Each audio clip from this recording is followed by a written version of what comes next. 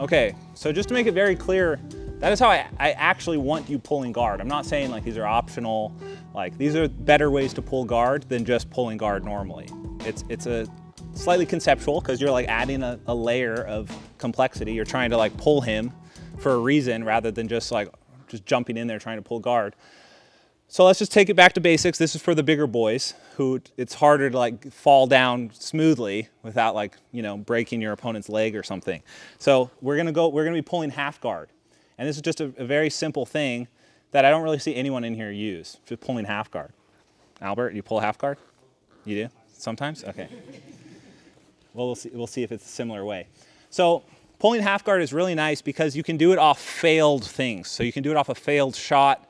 You can do it off, like when he shoots something and fails, like you can kind of like get underneath and pull half guard. So let's do it off of a failed shot.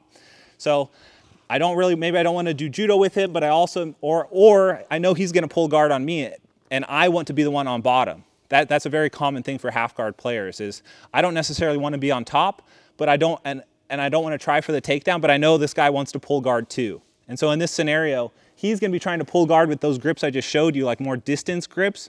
The half guard player will have the advantage because you don't need the same grips because you're reaching to the leg and the lower body to initiate your grip. So I can do this from a distance.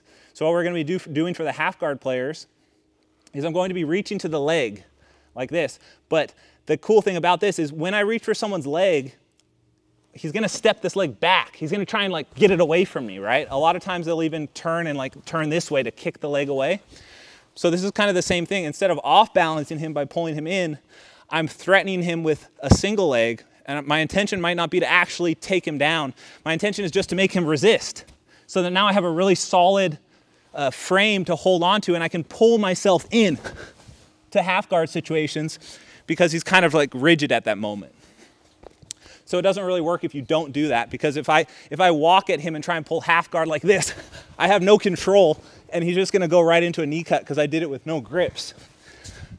But by attacking a single leg first, not even a single leg, I'm literally just touching behind his knee, like grabbing his hamstring.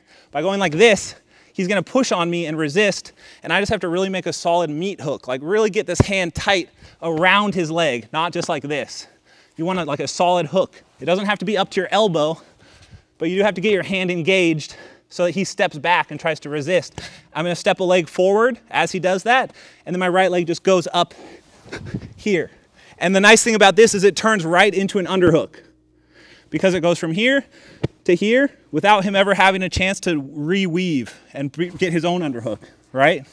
Whereas if you pull half guard with a collar grip, if I pull half guard like this, he gets the underhook and then I'm screwed. You have to fight for underhooks, always. At every level, white belt to black belt. Underhooks are 80% of the fight.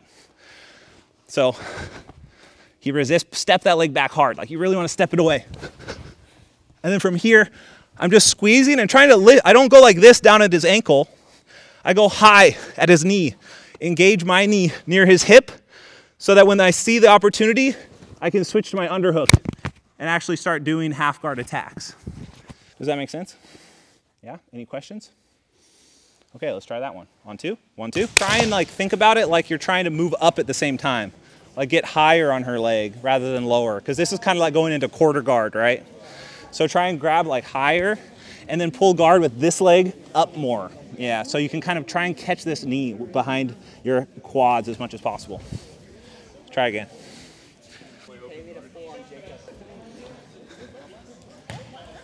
See, because I mean that hand, she can't really underhook you. And half guard is only good if you have an underhook. So like you don't want to pull half guard without a super secure underhook follow-up. And you can reverse De La Riva though. That's fine. That's half guard. Okay, so that's still okay. Reverse De La Riva is half guard, is okay. knee cut. Okay. It's all the same. Okay. Half guard, knee cut, reverse De La Riva is like, it's like changes of like this. Okay. Like okay. it's all the same. Okay. Yeah. Thank you.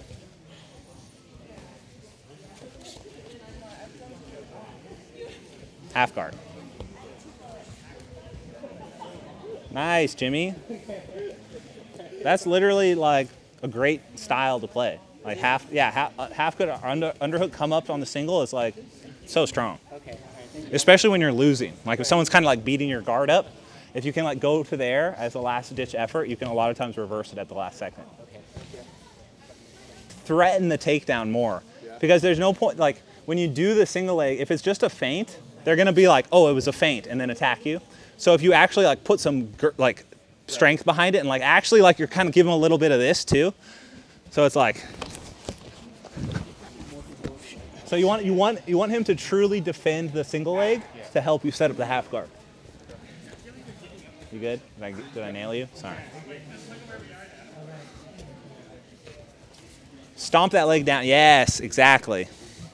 Because they have to respect the single leg, and they can't respect the single leg at the same time that they're like about to pass your guard as you pull, you know?